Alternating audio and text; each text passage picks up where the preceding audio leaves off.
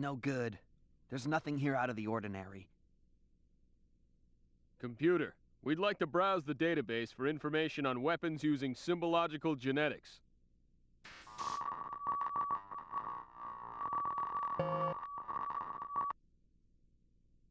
No matching data found.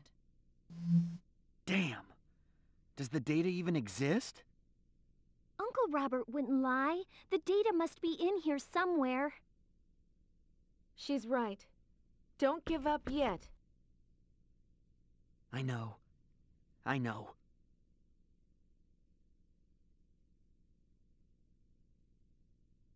Computer, scan my genetic profile and search the database for any matching data. Scanning. Searching.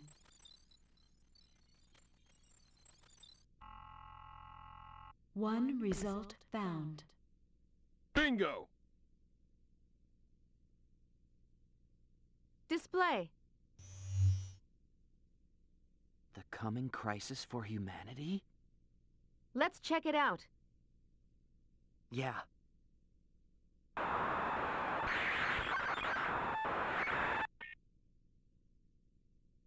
My dad and Uncle Robert? They're pretty young, but I think you're right. Mom.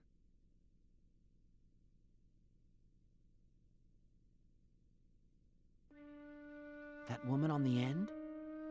Yes. That's her.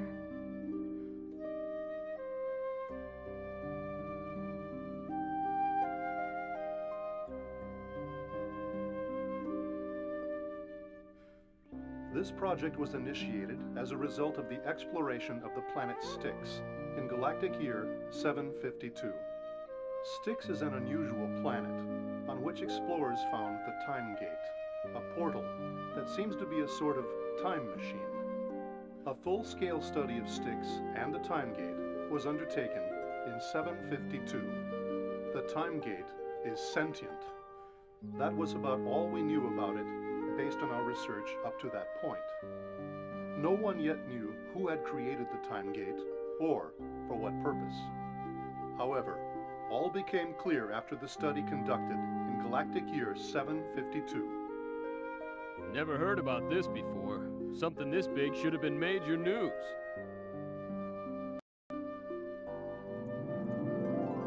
After an investigation extending over several weeks, we have discovered that the Time Gate responds to symbological data, and it was recently discovered that when certain special symbological data are sent into the Time Gate, it is possible to obtain recorded data from the Time Gate itself. However, included in these data was information more horrifying than we could have imagined. We learned of the existence of 4D beings. A 4D being? Four-dimensional entities, possessing technology far more advanced than our own, including the ability to travel through time. Furthermore, as we continued our research, we found out that these beings may actually have created our universe. Created? Sounds like a fairy tale to me. Shh, quiet. The symbological technology that we use today originated with these beings. The Time Gate on the planet Styx was also created by using their advanced symbological technology. We had thought that the Time Gate was a portal for traveling through time, but it appears we were wrong. The Time Gate is in fact a door to 4D space. Time travel was a phenomenon that occurred as a result of the protective measures taken to prevent us from detecting the existence of 4D space. The 4D universe allows free movement through time, and the Time Gate tapped into that potential. This was a most exciting discovery. Not only were we able to unravel the mystery of the Time Gate, we were also able to confirm the existence of a new species. But then, something completely unexpected happened. The Time Gate spoke a warning. Resign thyself. Doctor, the time gate. What in the world? Science in the eternal sphere has advanced too far. This cannot be left unchecked. Eternal sphere? The eternal sphere is the universe as known to your kind. Timegate, tell us what you mean. Our science has advanced too far? Symbological genetics is the science of the Creator, as is the symbology on which it is based. It is a forbidden art. Your kind has foolishly trespassed into a forbidden domain. There is a danger that this forbidden technology will be turned against the Creator. Thus, the time is near when he shall unleash the wrath of his enforcers upon you all. We were terrified by the Timegate's warning. The Creator was going to destroy his creations. It appeared that the Armageddon prophesied by numerous religions was going to come true. We asked whether we could escape annihilation by abandoning symbological genetics, but the Timegate's reply completely crushed all our hopes. It is too late. Even should you abandon your work, another will come to take it up again. Such is the way of your kind. You are contaminated beyond salvation. Your annihilation is inevitable. This is not a warning. This is a sentence. Resign thyselves. Resign thyselves. Resign thyselves.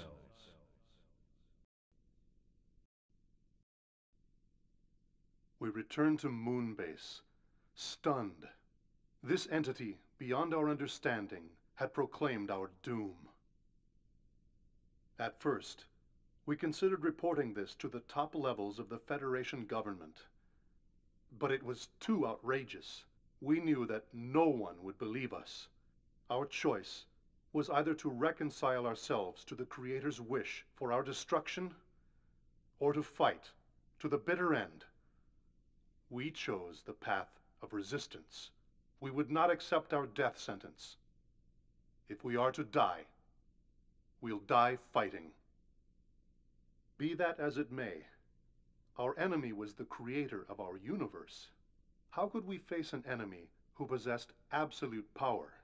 To fight, we needed a tremendous power of our own.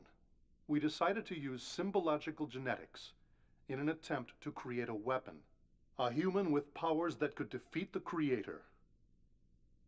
This was our project. 2 children were selected to be the subjects of our experiments. I am sure there is no way we could ever apologize enough to these children. No way we could ever earn their forgiveness. People may label us as monsters. Nevertheless, we feel that this research, and this research alone, has a chance of saving us all. These children are our hope.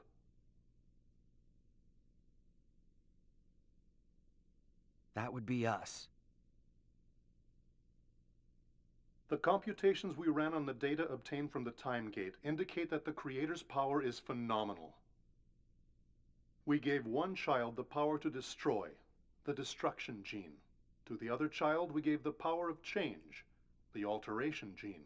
However, we do not expect that the powers of these 2 children alone are enough to stand up to the 4D being known as the Creator. We believe our survival rests on one thing. We must enter 4D space and defeat the Creator. That is why we have decided to give the next child, Professor Estide's child, the power to connect space, the connection gene.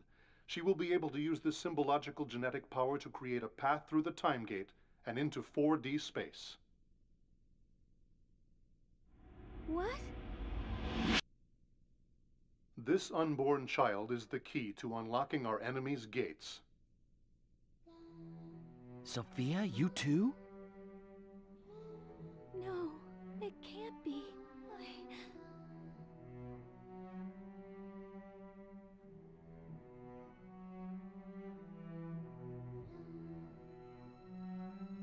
The children's powers will not flower immediately. However, when these three children come together, their different special symbological genes will resonate, and it should be possible for them to utilize their powers. Beyond this, they must learn control by applying their powers in combat. I am planning to talk to the children directly when the time comes. But if something should happen to me, please, whoever is watching this video, let them know. I apologize for asking this of you, but there is a great deal at stake.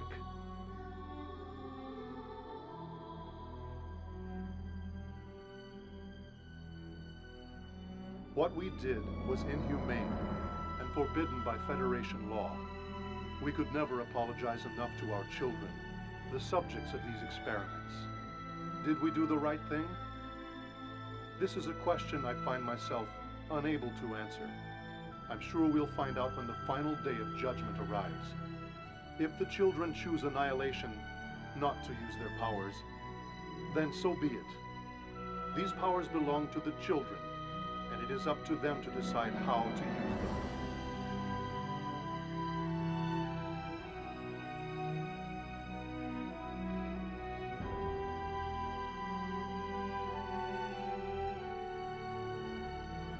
Finally, I have something I want to say to our children. I feel horrible for making you bear this heavy burden. I will not ask for your forgiveness. I only ask that you choose your own path.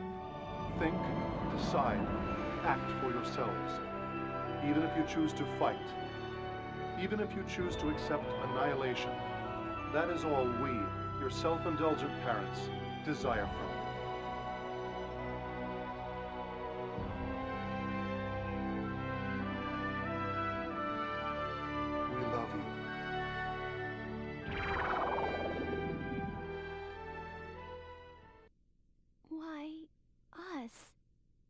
I think it had to be us.